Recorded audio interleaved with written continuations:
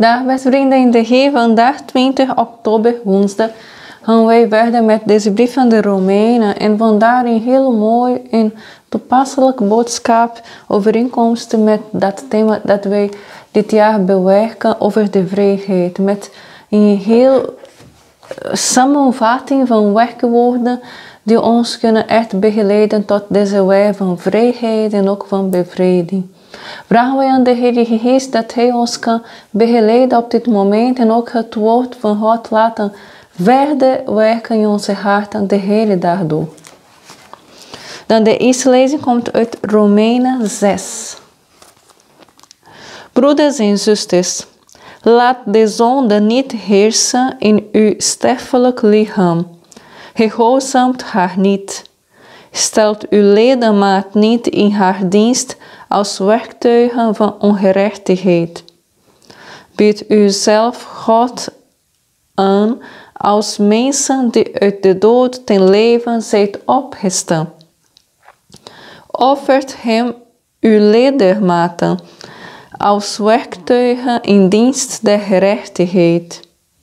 De zonde mag niet over u heersen, want hij staat niet onder de wet, maar onder de genade. Betekent dit dat het ons vrij staat te zondigen, omdat wij niet meer onder de wet leven, maar onder de genade? Dat vergoedt God. Het is immers duidelijk dat hij die meester als slaven moet gehoorzamen, in wiens dienst hij u als slaven stelt.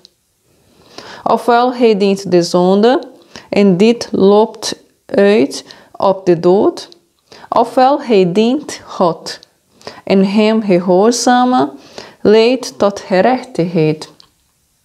Maar hij zegt, God zij gedankt, geen slaven meer van de zonde. Van harte hebt gij u onderworpen aan de beginselen van de leer die u is overgeleverd. Zo zijt gij bevrijd van de heerschappij der zonde en dienaars geworden van de gerechtigheid.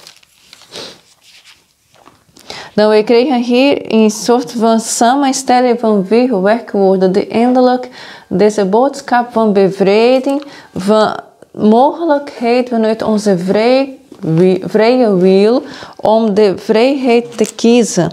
Wij zien deze vier werkwoorden die maken een soort van weg voor ons, elke keer voor onze keuzes om de vrijheid te behouden in ieder van ons. En dat zijn deze werkwoorden: laat niet heersen, laat de zonde niet heersen, laat niets uw meester zijn van uzelf. Buiten uw vrije wil, buiten deze wil van God. Dingen die u gaat beperken als vrije kinderen van God. Daarna offert God uzelf als werktuig van gerechtigheid. Dat is een heel mooi oproep, een heel mooie uitdrukking in Romeinen 12 wordt dat herhaald ook. Daarna, hij zijt geen slaven meer van de zonde. Dat is een soort van bewering, van bevestiging. Laat de zonde over u niet heersen. U bent niet meer slaaf. En zo zegt hij bevrijd. Deze medewerking om zich niet te laten overnemen door de zonde. Deze actief mededeling om zich te offeren.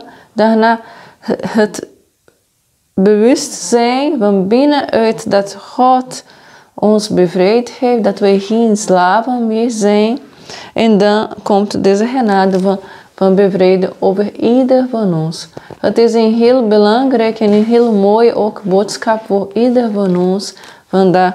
En dat is eindelijk wat in de brief aan de Romeinen voortdurend gaan wij horen. Waarom? Ik herhaal het. Deze brief werd geschreven aan christenen die pas bekeerd waren, ofwel van het Jodendom, ofwel van de heidenen. En de Joden dachten dat veel te maken was met hun wetjes en Paulus komt voortdurend te zeggen, nee, u staat niet onder de wet, u staat onder de genade. Maar dat is ook geen reden om misbruik daarvan te maken van de genade. Het is wat hij hier zegt. En dat is wat wij als christenen met de barmhartigheid ook opgeroepen zijn om niet te doen. Het is niet omdat God barmhartig is en ons altijd vergeeft dat wij ook altijd de kleine stappen van bekering uitstellen. Of dat wij gaan zeggen, ja, ik ga dat doen, daarna vraag ik vergeving aan God. Zo werkt het niet. Maar soms falen wij voortdurend in punten. En niet omdat wij willen, maar omdat wij een kwetsbaarheid hebben of wel een tendens hebben. En dat vraagt van ons veel nederigheid. En elke keer terugkomen. Als wij elke keer terugkomen, elke keer gaan wij de vergeving van God. En dat is de genade, wat wij noemen. Het is deze zekerheid dat God ziet, is vooral de diepste bedoelingen en de diepste berouw van onze harten. Daarna zien wij bij de psalm 124. Was de Heer niet met ons geweest, zo mag Israël zeggen. Was de Heer niet met ons geweest, toen allen zich tegen ons keerden, dan zouden wij levend verslonden zijn, verzengend door de gloed van hun woede. Dan had de vloed ons verzwolgen, de bergstroom ons meegesleurd. Dan waren wij reddeloos ondergegaan in schuimende waterkolken.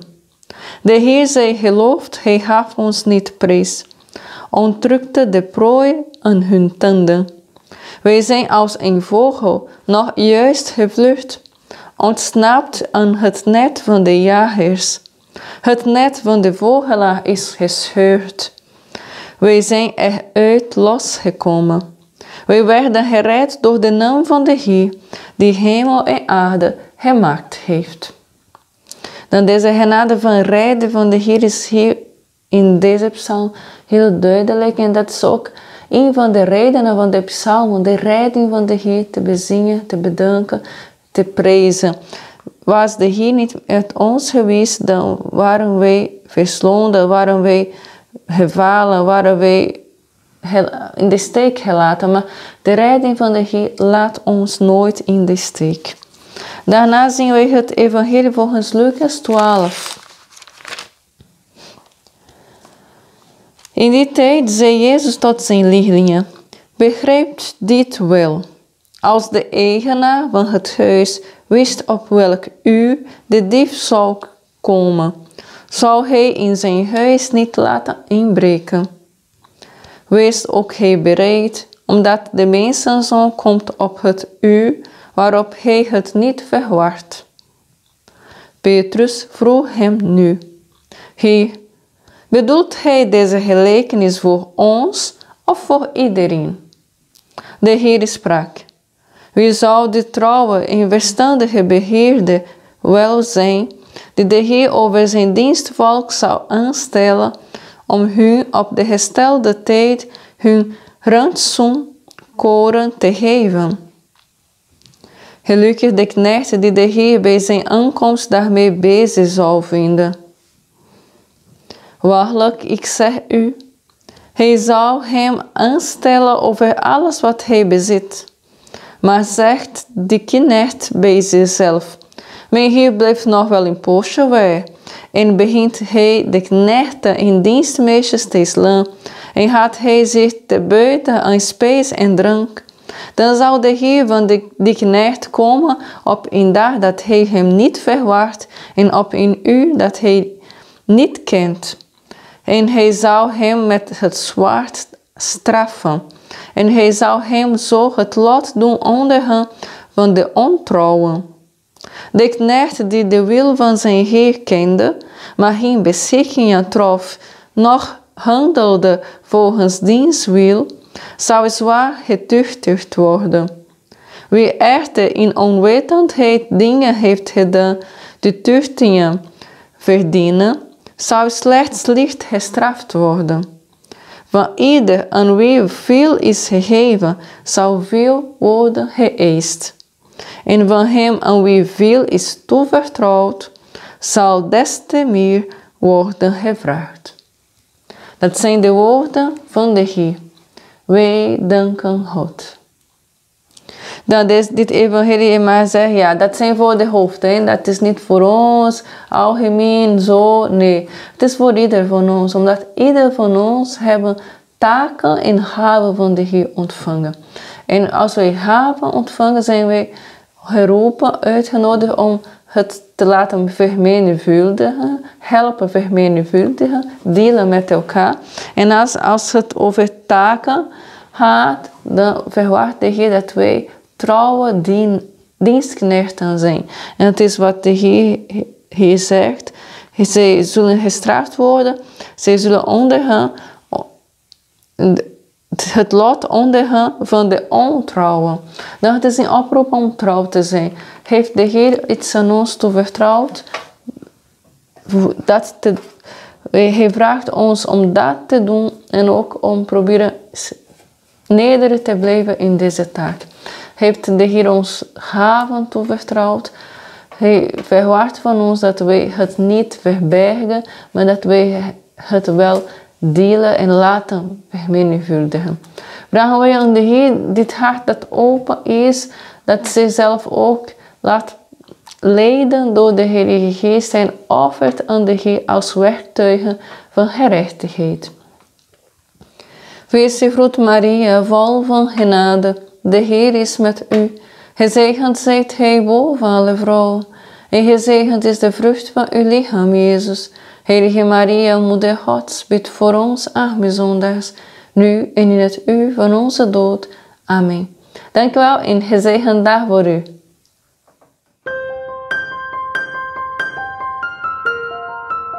Então, o compêndio da Lectio Divina é uma forma simples, prática e acessível de ter na tua mão o resumo de toda a oração de um ano litúrgico. Com esse livro, você não vai perder a tua oração, você vai registrar dia após dia o conteúdo da tua oração. E a oração vai se transformar vida, vai se transformar em decisões, em práticas concretas. Essa palavra é tão poderosa que um só versículo pode mudar toda a sua vida. E o que é a Lectio Divina? A Lectio Divina, como o nome diz, é uma leitura orante da Palavra de Deus. 5 passos, muito simples, e a leitura é algo objetivo. O que é que esses textos falam hoje, concretamente? Lê com calma, lê tranquilamente, lê várias vezes essas 3 leituras. Depois da leitura você tem a meditação. Então a meditação é um movimento de entrar dentro de nós, onde Deus habita no mais profundo de nós, e escutar o que é que Deus quer me falar a mim, naquilo que eu vivo hoje, com essa palavra. A graça da oração. Se Deus me fala, eu respondo. Uma pessoa que ama, responde à pessoa amada.